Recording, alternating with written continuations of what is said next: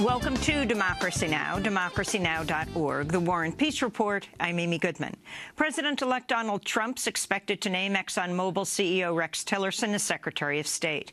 The selection prompted outrage and condemnation among environmental groups. Exposés by Inside Climate News and the Los Angeles Times have revealed Exxon knew that fossil fuels caused global warming as early as the 70s, but hid that information from the public and instead poured millions of dollars into PR efforts aimed at sowing doubt over the science of climate change. Responding to the possible nomination, 350.org Executive Director May Boovy said, quote, ExxonMobil is still a leading funder of climate denial and is pursuing a business plan that will destroy our future.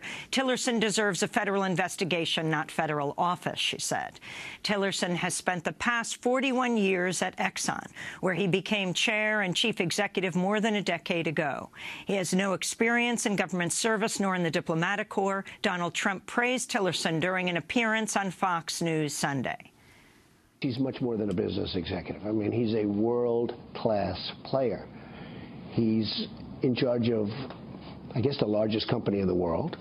He's in charge of an oil company that's pretty much double the size of his next nearest competitor. It's been a company that's been unbelievably managed. And to me, a great advantage is he knows many of the players, and he knows them well. He does massive deals in Russia. He does massive deals for the company, not for himself, for the company. Tillerson is known to have close ties to Russian President Vladimir Putin, who awarded him the country's Order of Friendship decoration in 2013. Both Senate Democrats and Republicans have expressed concern over the potential nomination. This is Arizona Republican Senator John McCain speaking on CBS's Face the Nation. It's a matter of concern to me that he has such a close personal relationship with Vladimir Putin, and obviously they've done enormous deals together, that would color his approach to Vladimir Putin and the Russian threat. News of Tillerson's potential selection came one day after President Obama ordered a review of Russia's role in influencing the presidential election. The CIA has reportedly concluded Russia intervened in the election to help Trump win. This is incoming Senate Minority Leader Chuck Schumer of New York. For years, foreign adversaries have directed cyber attacks at America's physical, economic, and military infrastructure while stealing our intellectual property. Now, our democratic institutions have been targeted. Recent reports of Russian interference in our election should alarm every American. Donald Trump rejected allegations that Russia aided his Electoral College victory as ridiculous. In a statement, the Trump transition team said, quote, these are the same people that said Saddam Hussein had weapons of mass destruction. Meanwhile, Donald Trump was questioned by Chris Wallace of Fox News Sunday over his plans to skip daily presidential intelligence briefings. I just want to ask you about your skepticism about the intelligence community. You are getting the presidential daily brief only once a week. Well, I get it when I need it. But is there some skepticism? I get it first of all, these are very good people that are giving me the briefings. And I say, if something should change from this point, immediately call me. I'm available on 1 minute's notice. I don't have to be told, I'm like a smart person.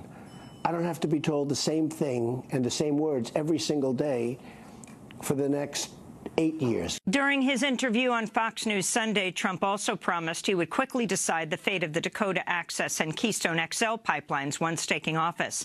He said he's studying the Paris Climate Agreement to see if it would give China or other countries an advantage over the U.S.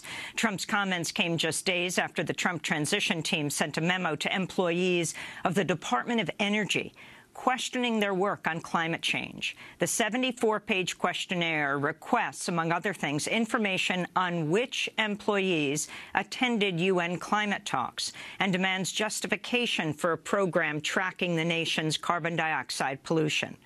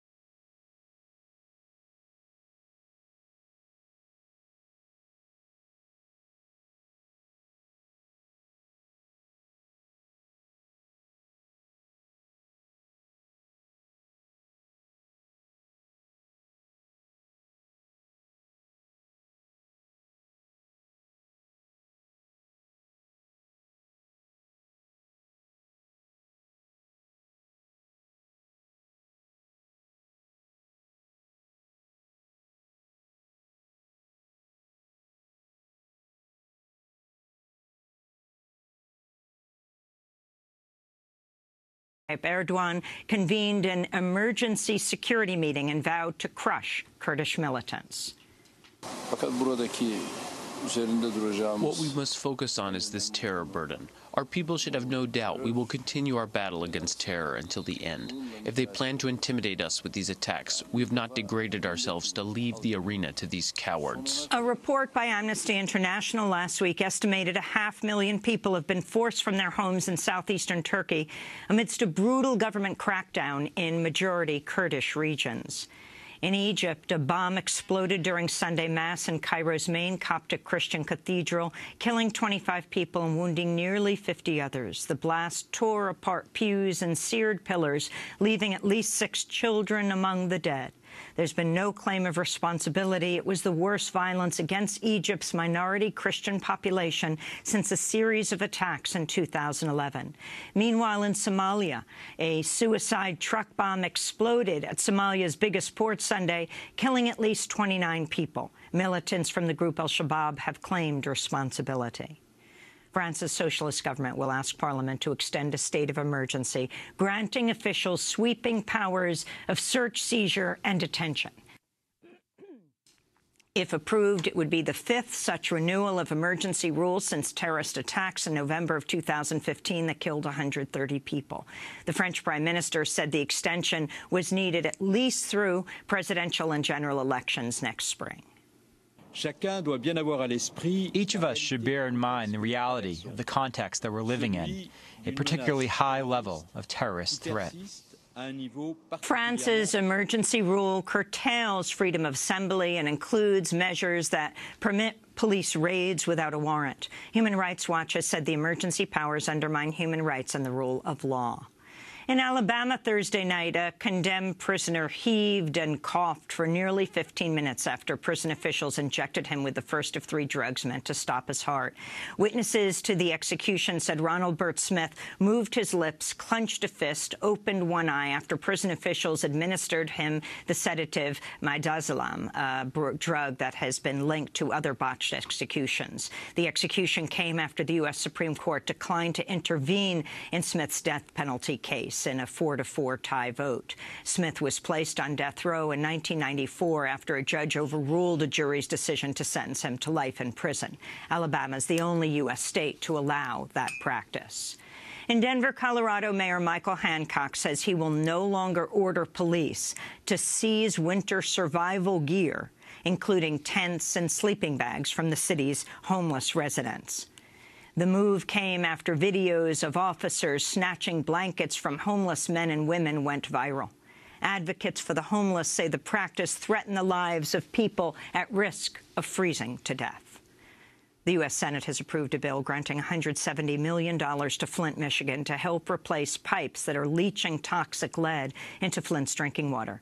Flint's lead poisoning crisis began last year when an unelected emergency manager appointed by Michigan Governor Rick Snyder switched the source of the city's drinking water to the corrosive Flint River. Today, the water in Flint is still poisoned and unsafe to drink. Meanwhile, environmentalists are warning of a provision of the bill which rolls back protections to California's Bay Delta estuary. Environmentalists say the changes threaten delicate ecosystems and undermine the Endangered Species Act.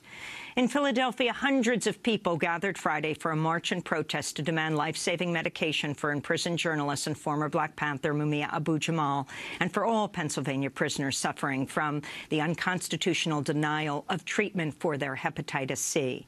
The protests marked 35 years since December 9, 1981, when Mumia Abu-Jamal was shot by Philadelphia police, arrested and then charged with the murder of white police officer Daniel Faulkner.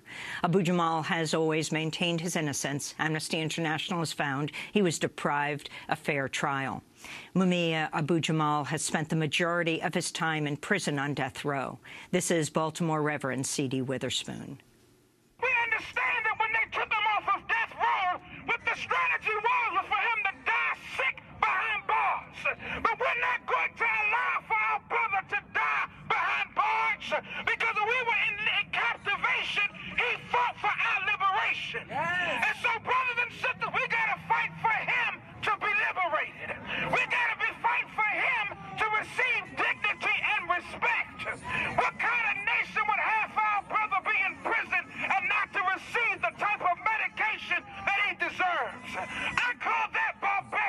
That's Baltimore Reverend C.D. Witherspoon. Colombian President Juan Manuel Santos Saturday accepted the Nobel Peace Prize for his role in crafting a peace deal with FARC rebels, ending a half-century of civil war that left 250,000 people dead.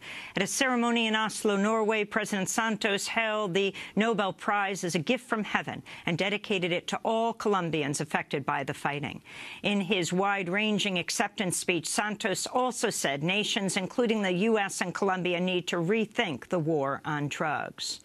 It makes no sense to imprison the peasant who grows marijuana, when nowadays, for example, its cultivation and use are legal in 8 states of the United States. The manner in which this war against drugs is being waged is equally or perhaps even more harmful than all the wars the world is fighting today combined. It's time to change our strategy. And the Nobel Committee presented prizes for medicine, economics, physics, chemistry, and literature in a gala ceremony in Stockholm, Sweden. Notably absent was Bob Dylan, winner of this year's Nobel Prize for Literature. Accepting the award on Dylan's behalf was legendary singer, poet, and author Patti Smith, who performed A Hard Rain's Gonna Fall. It's a hard, it's a hard, it's a hard, it's a hard, it's a hard rain's gonna fall. And those are some of the headlines. This is Democracy Now!, democracynow.org, The War and Peace Report. I'm Amy Goodman.